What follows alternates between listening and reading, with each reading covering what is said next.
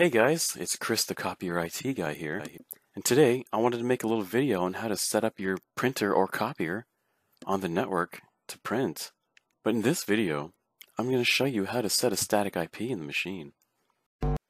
Static IPs are important, especially for your network printer or copier, because DNS will renew the address every now and then, and you might lose functionalities such as printing, especially if we want to set up scanning to SMTP. So in this video, we will have to do like I mentioned before about printing out a status page, or in most cases what's called a network configuration page, and we'll need to find the IP address that the machine has acquired automatically through DNS.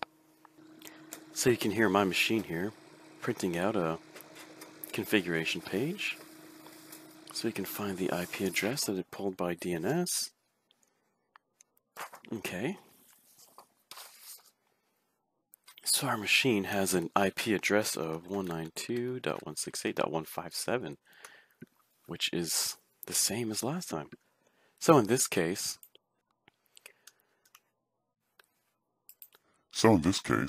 we'll need to access advanced functions of the machine, so we will have to log in with the admin username and password. So okay, we'll go here to where it says network settings. I know these menus will be different among different machines, but they're mostly found in the same areas. So we can turn off the DHCP and the auto IP. We don't need that.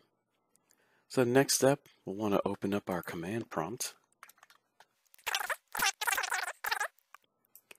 And the most important thing you want to do is try to set the IP address of the machine kind of out of the range of DHCP, not too high, not too low, because you don't want it to interfere with something that DNS might, DHCP might give it the same address. And we'll have printing and other functions that won't work. So let's try pinging an address. Let's see, 192.168.100. Let's see if anything's on 200. Sometimes the modems, for instance, Comcast modems, will be 1.200. So I just wanted to check that. So nothing is on 200. We could set our machine to 200 if we wanted to, but seeing as I'm on a small network here, and there isn't any other machines that will even get near this 157. 157 should be fine. So, looks like we already have some of our basic information here. I'll open up command prompt again. ipconfig. Yeah, so this is all matching. So, another important part we're going to want is the DNS server.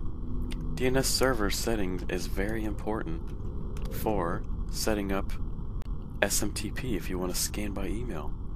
So in order to find your DNS server settings, just type in ipconfig space /all, and here's our DNS server, 254. So we'll enter that in here. And the secondary isn't very important, but I'll just put in the Google. There you go. And then you make sure you scroll down, hit submit. And that was just reminding us that we need to restart the machine for these settings to take effect. So let's click reset here, take us to the reset menu. We don't need to reset the whole device, just the network side of it. And yeah, menus and stuff are going to be different amongst different machines. You will have to power some off and on. But because of our demo machine here is a Kyocera, these are the basic functions that this machine has. So yeah, we might have to wait a little bit for the network to restart. Remember guys, if you have any questions or anything, or you have a machine you're working with that you don't know how, I have many years of experience doing this. I'm 100% sure I probably run into your situation. So let me know in the comments. even try dropping me subscribe and let me know if you'd like to see me make a video on something. But alright, let's check our TCP/IP settings, and yeah, everything's set here. So that was easy. Also want to bring out that there's some other settings here, such as in the management area. We could do notification reports, where the machine will email you, you know, meter counts and all that stuff, and also remote services. And this is where you would enter in information for KFS, Kyocera Fleet Services. What that does is it keeps a good track on the machine's usage and toner levels. Usually dealers will use this information here. I haven't set it up for myself. I don't know what the end user sees in the software, but yeah, this is where you would find that. You just click on, hit submit, and then it'll bring you to another menu where you can enter in their PIN number. So yeah guys, that'll do it for this video here today. Remember, I can always help you remotely if you need it.